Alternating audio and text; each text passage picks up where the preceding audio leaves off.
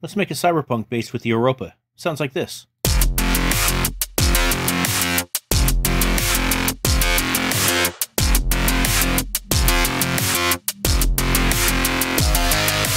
This sound is created by layering two sounds together, but don't worry, the first one is super easy. In this case, I'm just using two Europas, so take the first one and simply just bring it to a sawtooth. You see how easy that was? We're already done with this. Sounds like this. Before we start sculpting the sound, let's do a little house cleaning. First, bring the key mode to re-triggered. Next, bring the voices down to 1. Bring your amp down to 10 milliseconds. Be sure to hold down the shift button or it'll go super fast. Bring your amp sustain down to 61.3%. Leave the decay at 5 seconds. Attack at 1.6 milliseconds. Let's turn the distortion on, bring it to scream, and drive up all the parameters to 100%. Make sure the first oscillator is selected, drop it down 2 octaves, and bring it to a sawtooth. Turn on the spectral filter, and let's select bandpass 12. Bring the frequency to 15.6%. Turn on the unison, and bring the spread to 51.6. Select the second oscillator, turn it on, and drop it down an octave. Turn on the modifier 1, and go and select Shaping, Sine Shape.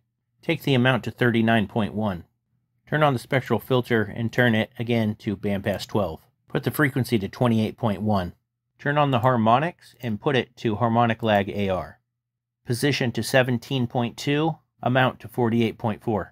Let's turn on the third oscillator, turn it on, and then just drop it down 2 octaves, and we're done with this one.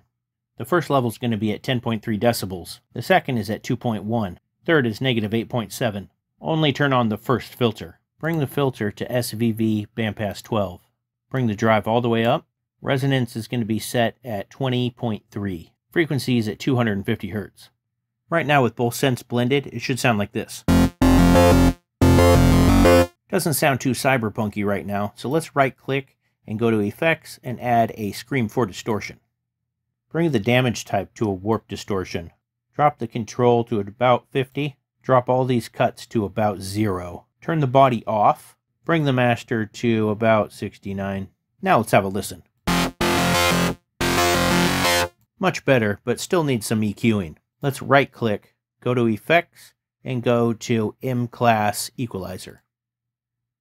Low shelf frequency at 48.2, the gain at negative 13.7, and the Q at 0.62. Parameter 1 is going to be 600 Hz, negative 8 decibels, and a Q of 2.